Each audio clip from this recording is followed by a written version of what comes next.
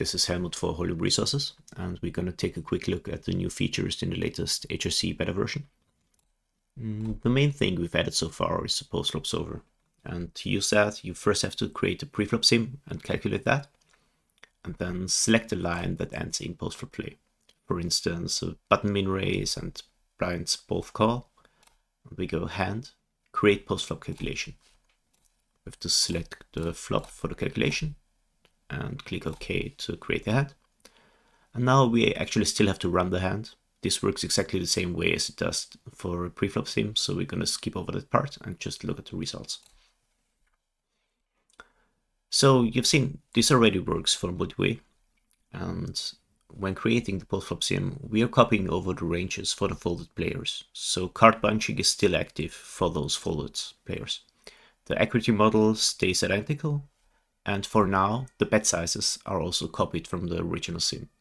This is something we're working on, and we are hoping to allow configuration of new bet sizes when creating the Postflop sim very soon. A word on EV's Postflop. If you're in a node where checking is available, then checking is treated as 0 EV reference.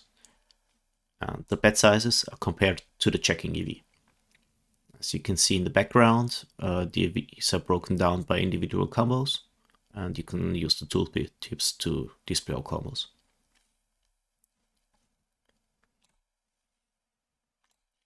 Within each Postflop sim, you can change the turn and river runouts on the fly.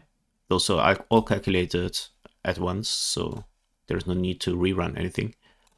And here we can see the turn strategy for the 10 diamonds, and just change the port and immediately see the strategy on the 6 diamond.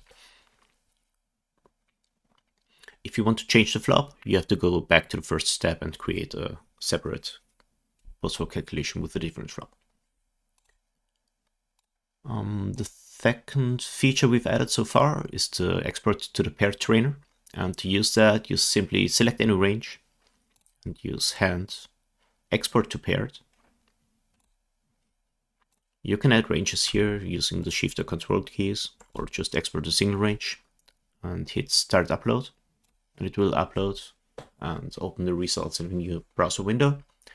The first time you use this, you will have to go through a quick registration step, and after that it's just a single click basically. And once the import is done, you can train that in your browser or on your mobile devices using the paired site. Alright, I hope you give the new beta version a try.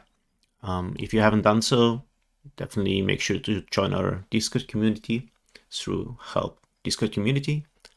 And you can let us know what you would like to see added, what the priorities are for you guys, and we'll make sure to focus on that. Alright, talk soon.